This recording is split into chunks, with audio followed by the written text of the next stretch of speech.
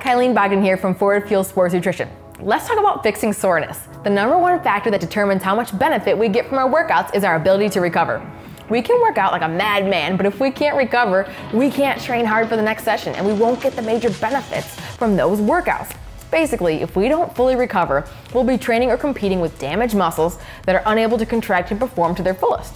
Additionally, training on sore and damaged muscles repeatedly over many years will cause excessive damage to build up, leading to decreased flexibility in the muscle, decreased ability to contract and effectively produce force, and an increased risk for injury. So, learning how to recover and fix muscle soreness is absolutely crucial, whether you want to just be able to enjoy your workouts, improve body composition, gain lean muscle, or try to increase your performance to the next level for your next event.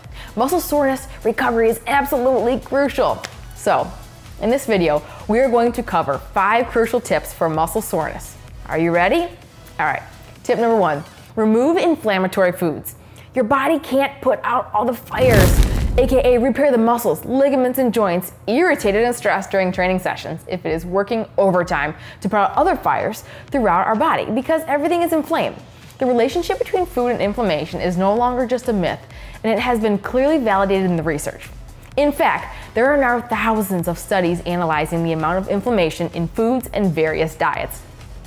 Some of these studies have applied scores to foods based on the antioxidant, vitamin, and mineral content. By using this scale, they actually have been able to create something called the inflammatory index to help systematically score diets and various foods, and more clearly analyze how it affects various populations. Here is one example of how the scores turned out when comparing a fast food diet to a Mediterranean and macrobiotic diet.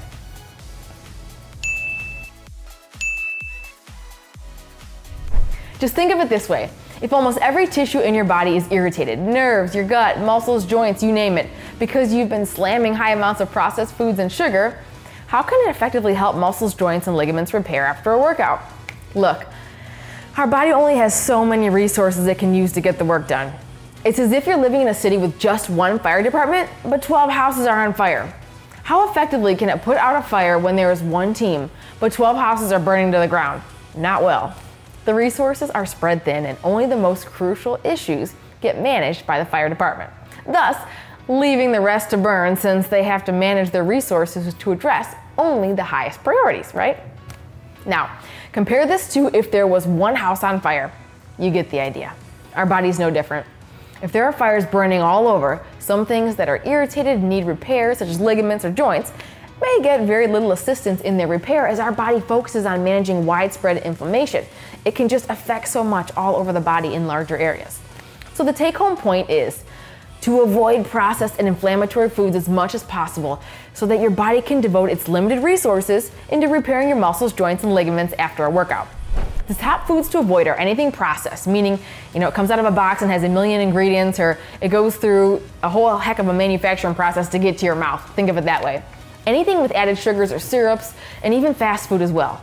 Like a French fry should have 3 ingredients: potato, oil, and salt, not 20 plus chemicals. McDonald's. And by the way, why do these foods cause inflammation? There are a variety of reasons, but the most predominant issue is the fact that refined foods cause changes in gut bacteria by killing off the good stuff and feeding the bad stuff, leading to an imbalance.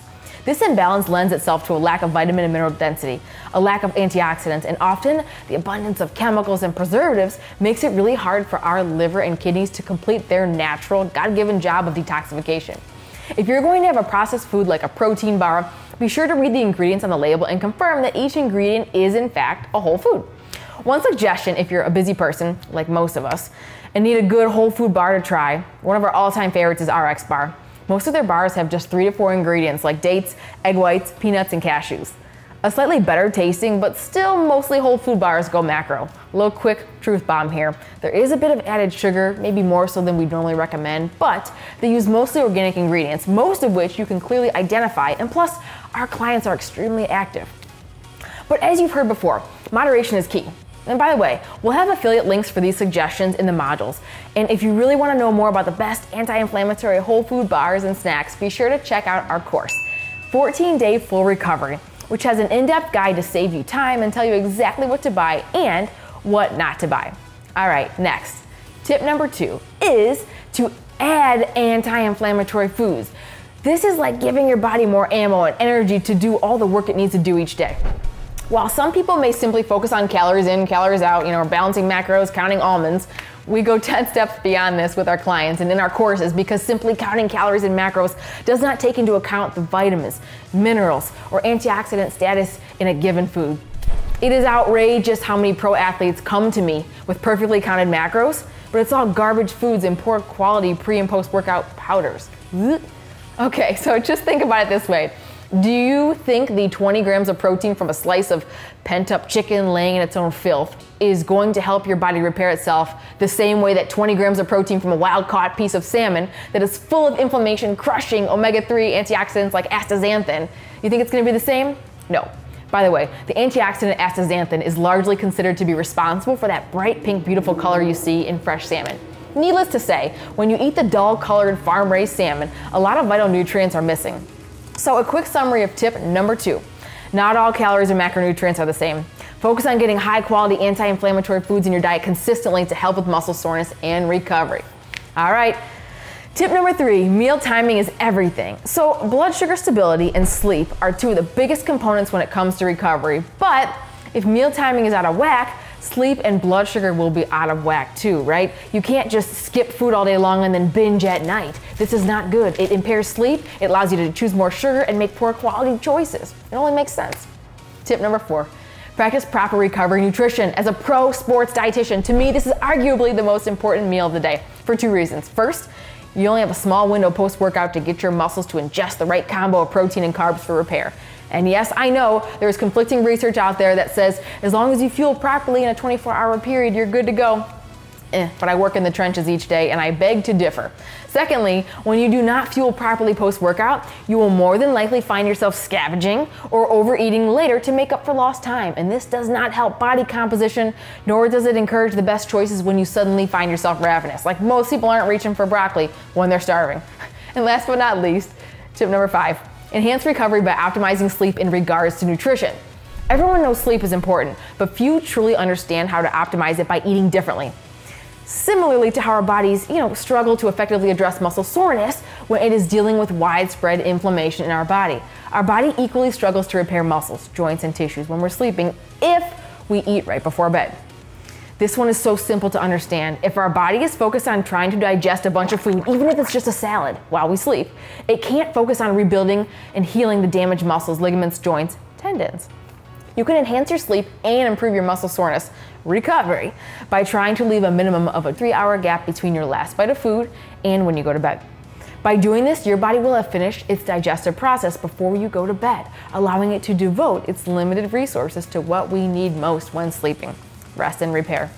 I work with athletes all across the United States, and they will often say, well, I was so hungry after practice at night, or it was so tough when I competed in different time zones, and I just didn't know what to do, so I ate at the wrong time and I ate too much. Just make sure you're eating enough every 3 to 4 hours when you're awake, and make sure you're getting enough protein and fat during that time, especially before that 3 to 4 hour mark, right? It's easy to shovel the pasta, the sandwiches, the cereal, but it's not always as easy to be conscious of eggs, peanut butter, grass-fed beef sticks. You get the idea. Now, if you're someone who really wants to fix your soreness, joint pain, or fatigue, and take your performance to the new levels, then we would encourage you to check out our 14-day full recovery course, which will take you 10 steps further than we can during this short YouTube video.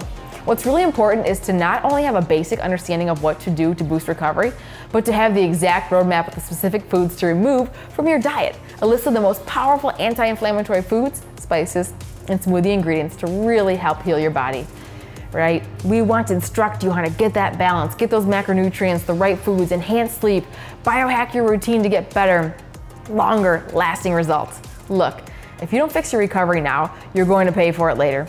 Whether that's with a knee replacement way down the line or having to cut back many of the activities you enjoy like running or Olympic lifts, fixing your recovery now is essential and will pay dividends for years to come. We understand it can be tough and take hours and hours of time over years to piece good information together on all things related to recovery, especially when much of the information out there is, well, not real accurate and a waste of your time. This is why we created 14-Day Full Recovery. It's an all-inclusive course backed by research and experience with athletes from the recreational warriors to the pro level athletes. And if you follow the steps we outline, yes, you can in fact achieve full recovery starting in just 14 days and take your strength and performance to levels you have yet to see before. If you're interested in saving time, money, and even your joints, as well as enjoying your next workout because you actually feel good, it only takes about 60 seconds to sign up, and we'll have a link to enroll in the notes below for this video. All right, that's all for now. Be sure to give this video a big thumbs up, and if you liked it, subscribe for future updates. Thanks, we'll see you soon.